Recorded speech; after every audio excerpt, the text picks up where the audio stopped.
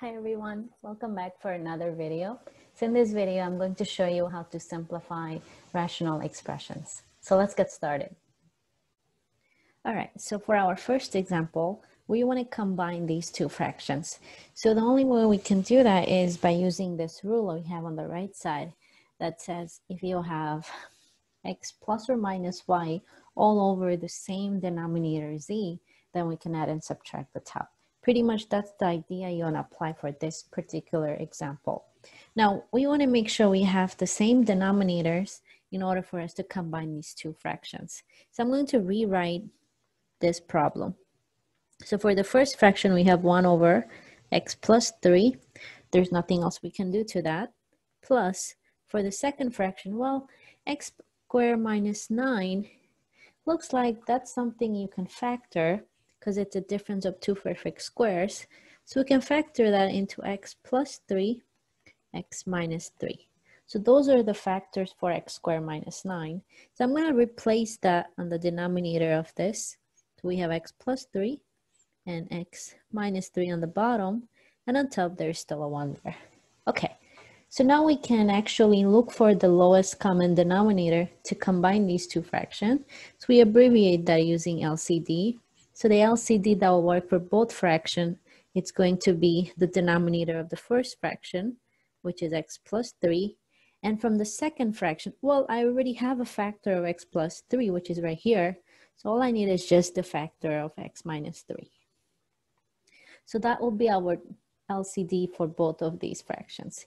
Now we look at each fraction and give individually what they're missing to have the LCD on the denominator. So looks like only the first fraction will need the LCD. So we're going to go ahead and multiply the first fraction, top and bottom, with what it's missing, which is only the factor of x minus 3. So that's how it looks like. Well, now that I have done that, now I can start combining. So I have 1 times x minus 3, that will be x minus 3 over x plus 3 and x minus 3. And the second fraction, we keep it as it is because it already has x plus 3 and x minus 3 in the denominators. All right, so now that they both have same denominators, we can group them into a single fraction. So we have the following. We have x plus 3, x minus 3 in the denominator, and on top we just add them up. We have x minus 3 and plus 1. And finally, we combine like terms. Only like terms we have is a minus 3 and a plus 1 on top. So that would just give us x minus 2, since negative 3 plus 1 is a negative 2. And on the denominator, we still have the same factors, x minus 3 and x plus 3. And pretty much that's simplified because there's nothing else we can do with this. So that will be our final answer. Now, using the same idea, let's do another example. So take a look at this problem I have. Again, pause the video, work it out on your own, and then check it with me later. So first thing you want to do is look for LCD that would work for every fraction, first, second, and the third. So looks like for this question, I must have a squared in the LCD because the first fraction contains it. Okay, second fraction, well, it contains a and b. Well, I already have a squared, which means it's a times a. So I just need one factor of b. That will do for the second one.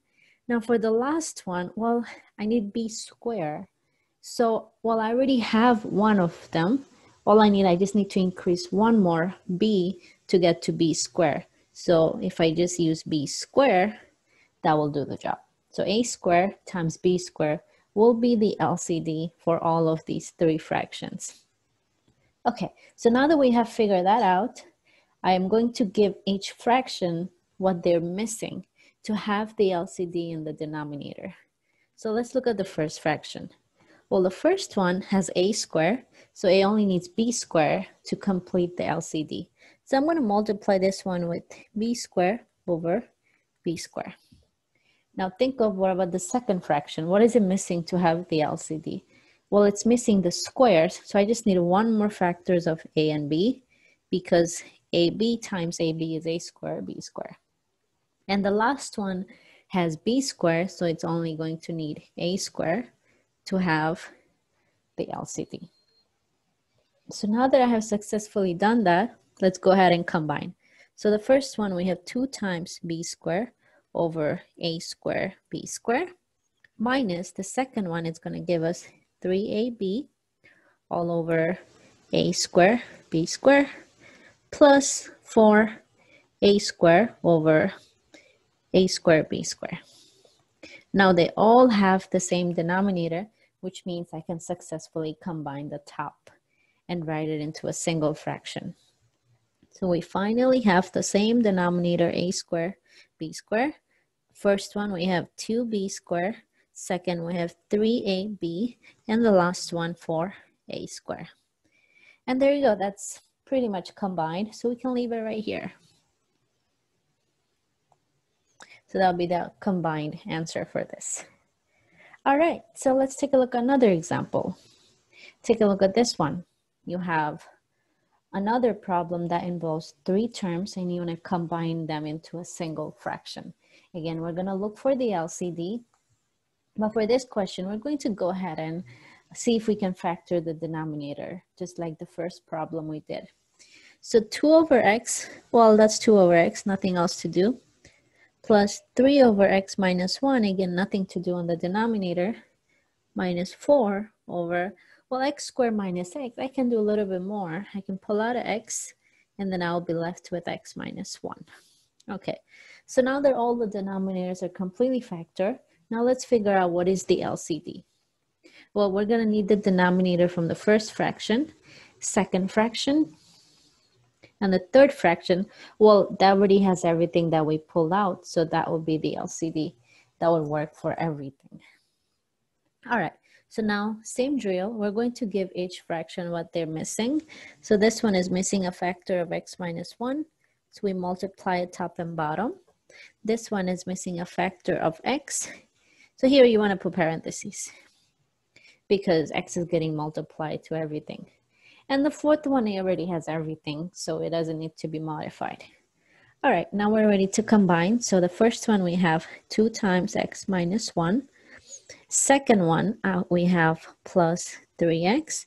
And the last one, we have minus 4 all over the same denominator.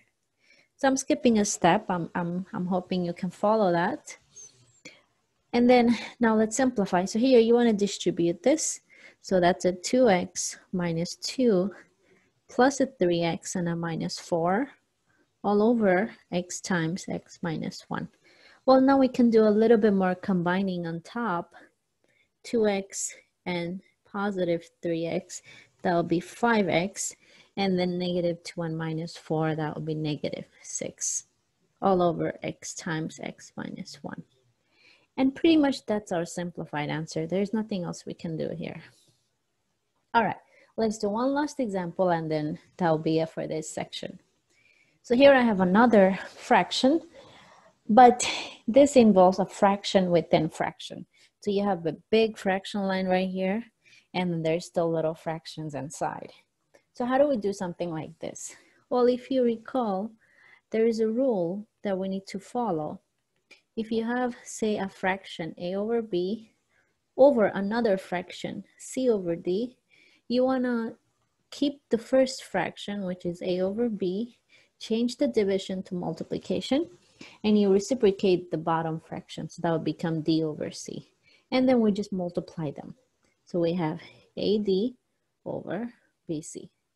That's pretty much the rule you want to follow when you're working with division like this. So let's go ahead and combine the top two into a single fraction. Let's focus on this and combine it into a single fraction. So again, you can treat this as 1 over 1 and then find the LCD to combine them, which will be x plus 2 in this case. So we're going to go ahead and multiply this with x plus 2 over x plus 2, top and bottom. So that would give us x plus 2 times 1, which is x plus 2. And then, x plus 2. And there is a plus 1 all over x plus 2. There we go. All over. Now let's take a look at the bottom fraction. We want to combine it into a single fraction. So here I'm going to again treat it as a 2 fraction and combine them. Write this as over 1 and then multiply with what it's missing to have the LCD, which is again x plus 2 in this case. So to multiply top and bottom by x plus 2 and combine it with -1. So we have x plus 2 minus 1 all over x plus 2. So we combine the top into one fraction, we combine the bottom into another fraction, and now we're trying to simplify so that we can use the rule we wrote down earlier. So let's go ahead and simplify. So on top, we're going to combine like terms. So we have 2 and 1, that will be x plus 3 over x plus 2 all over. And on the bottom, we can combine 2 and -1, that will be x plus 1 over x plus 2. All right, now it looks like this, so we can use the rule.